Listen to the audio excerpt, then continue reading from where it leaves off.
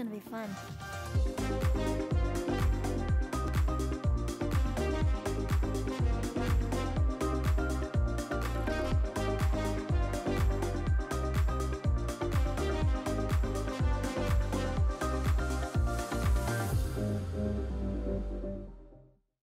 Hey Hydro fam, how you doing today?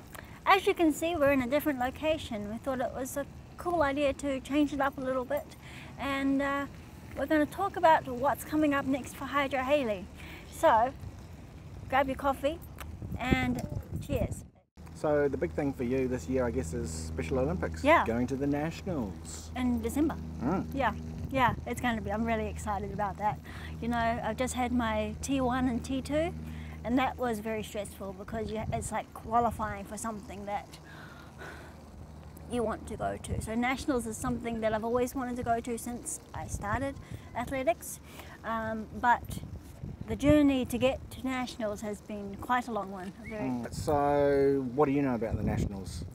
Well, I know they're in December. I was supposed to do some research, but I forgot to. How often do they have them? Every 4 years, which is just like the Olympics. just pretty much like the Olympics. So it's a pretty big deal.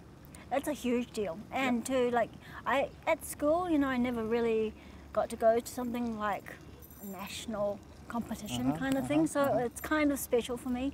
It's like my first ever sort of big deal sporty thing, because I was never really sporty at school. Right. So No, it's a big deal. It yeah, is a big deal. It's a huge deal. So what have you had to do to get this far?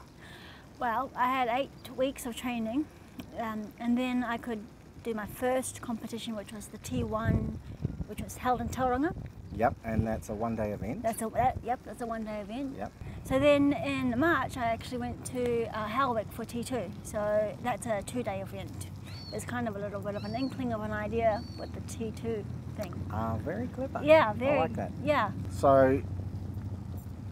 So these were compulsory, right? You cannot go to these Special Olympics Nationals.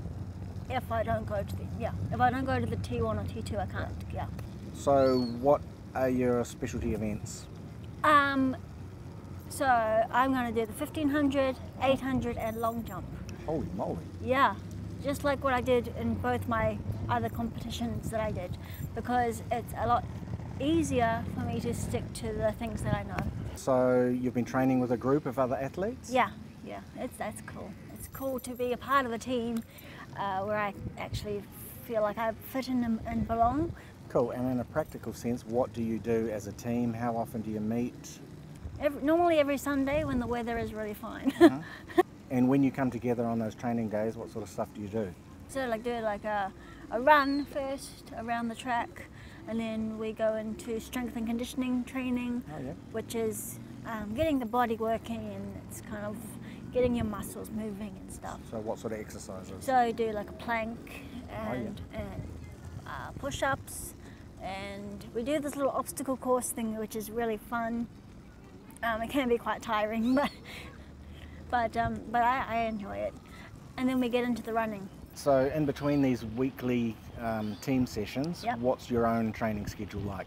So I train with a lady called Simone Rockcliffe, and she has a little gym at her home. She's got a lot of experience under her belt with PT, and she's actually worked with someone with a disability other than me too. So she knows how to work with people like me and explain things in a way that I will understand.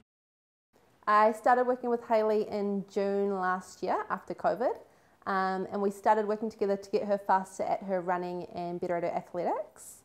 And as we added in more strength training, she really grew to love the strength training and feeling really strong through that. So it turns out we do more strength training now than we actually do athletics and running.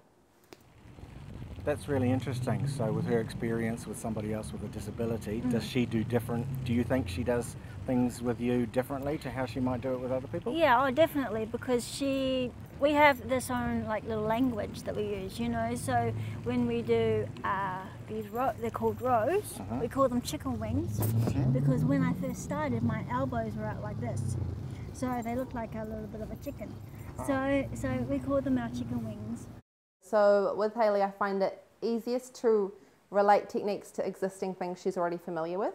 So we changed the names of exercises so that she knows what we're doing. So we have like a back exercise and she calls it swimmers, or a stretch that she calls a frog stretch, or chicken wings for rowing movements.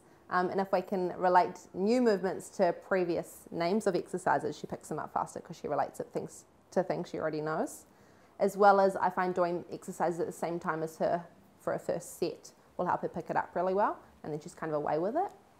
So it helps me with my coordination, and it's good, making me a lot stronger in my arms and my legs, and it's making me actually feel like a better person.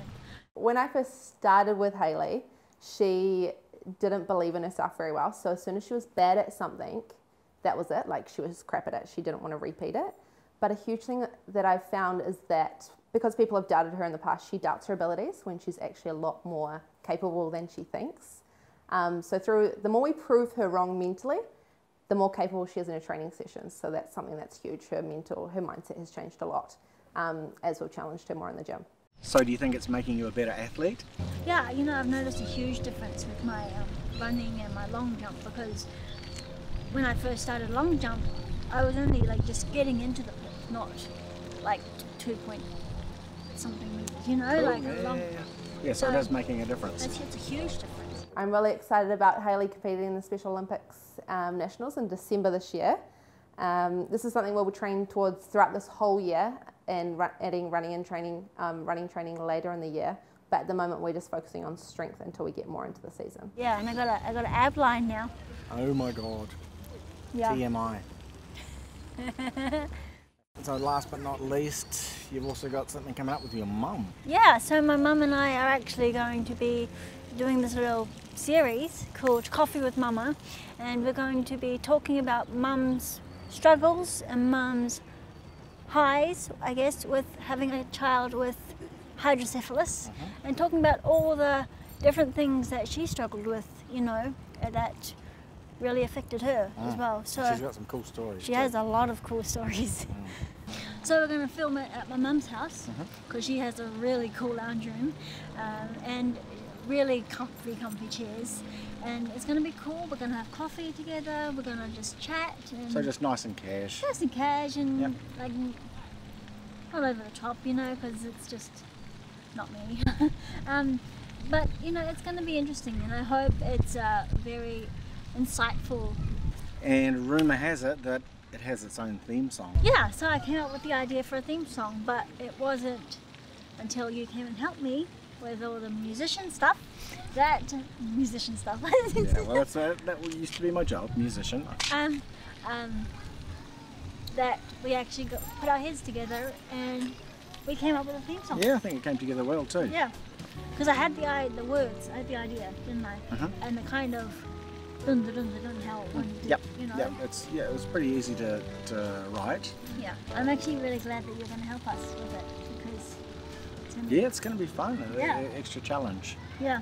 So it's the first time we've done a little theme song together, and I think we'll try and bring some new tricks into this one. Yeah. But I just think it's going to be an interesting little series. Thank you for watching Hydro Hayley. This was a really cool setting to do a main video in. Please like and subscribe, and if you are new to the Hydro fam, a big welcome to you. It is always cool to have new subscribers and followers on YouTube, Instagram, Facebook and TikTok. Please like and subscribe, and I'll see you next time. Bye! See ya! Sweet!